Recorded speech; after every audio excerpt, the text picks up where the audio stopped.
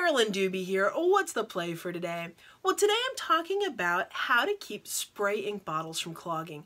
I finally found an answer from somebody that makes perfect sense, and it was kind of like one of those, duh, why didn't I think of that before?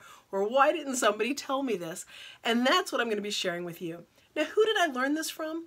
I learned this from the Marabou art people when I was down at Creativation. I asked them really bluntly and directly, how do you keep spraying bottles from clogging? The stuff that they've got, this art spray, it's an acrylic spray. And what that means is once you spray it and it dries, it's dry. It's permanent. It's not going anywhere. So that if you get something on top of it, it's not going to re-wet it. It's not going to reactivate it, which is nice when you're putting layers on mixed media. So here's what they told me. First and foremost, the first time you use it, you gotta shake it for 60 seconds. Now, I have no sense of time, so after about 10-15 seconds, I'm like, are we done? So I actually had to set a timer on my phone for me to do it for the full 60 seconds. And that ball, that's what you want to hear rattling around. That's helping mix up the pigment, getting all around in there. That's what you want, is to have it completely mixed up. And of course, once you go, whoops, I just took that lid off. We'll grab a different one here. And when you go to spray it, you just spray it at an angle. But the part that blew my mind for what to do to keep it from clogging was when you're done playing, turn it upside down and spray it a couple of times until it's empty. And I thought, well, that makes such sense. I do that with spray paint. I know to do that with spray paint. Why didn't I ever think to do this with spray inks? Brilliant. And of course, she's also said, if you have any kind of, spray ink here, just kind of wipe it off from there. If ever the cap itself gets clogged, just soak it in water for a while, and then that tends to clean it out and you can put it back on. And I'm just like, wow, the whole turn it upside down and spray it, well, that pretty much rocked my world and made the entire trip worth it, because I have managed to clog so many spray inks over the years, and it makes sense if the stuff's staying in the nozzle that it's eventually gonna get stuck in there. Well, now you know how to keep these things from clogging. Let's see what these things are like when playing with, because I want to build some collage paper that I'm going to use in an art journal later, so that's what I'm going to use these spray inks for. Now, I could shake just one at a time, but why? I like things to go as quickly as possible, so I'm going to shake all of the bottles all at once. Let's pretend that was 60 seconds, and by the way, I actually did that off camera so you wouldn't have to wait. And now what I'm going to do is use a stencil to make some collage paper. Now you can use just about anything to make collage paper, and the paper that I'm using here is actually a very thin paper, which means it's going to be super easy to glue into my journal. Now, where did I get that paper?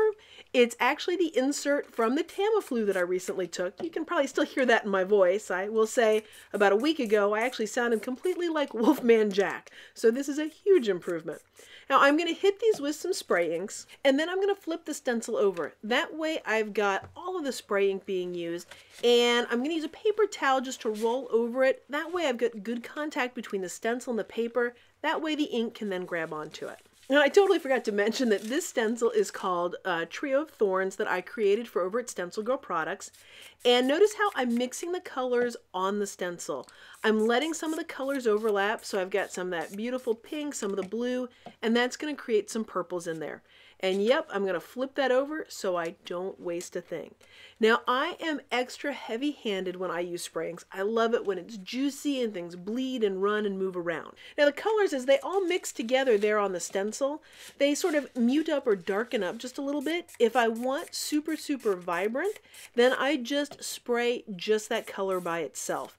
But I can't even let those go without some mixing. By putting the blue and the green or yellow right together, I started to get a little bit of green. And again, like I said, I'm pretty heavy-handed with this because I love the drips, I love the runs, I love when the color mingles and goes here and there. Now, I could totally stop at any point, but this is just a lot of fun, so I'm going to put a little more of the pink here right on top. Now, I could line the stencil up carefully if I wanted, but nah, I'm just going to slap it down and get some more color on there. Now, once this color is completely dry, it's not going to reactivate, it's not going to blend, it's not going to move, it's going to be permanent. That way, when I go and glue it into my art journal, everything is going to stay just the way it is. So now I'm going to follow Marabou's advice, and what I'm going to do is spray the bottle upside down until nothing else comes out.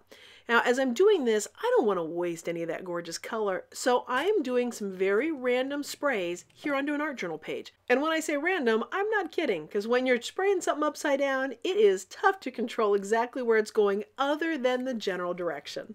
Well, thanks for joining me for a little bit of spray ink play here today, and now you know how to keep spray ink bottles from clogging. Now, what am I going to do with these pages? Well, once they're dry, I'm going to put them into an art journal. And if you'd like to see what I do with it, make sure you hit that subscribe button. That way you'll know as soon as I have my next video out. Thanks so much for letting me be a part of your colorful journey.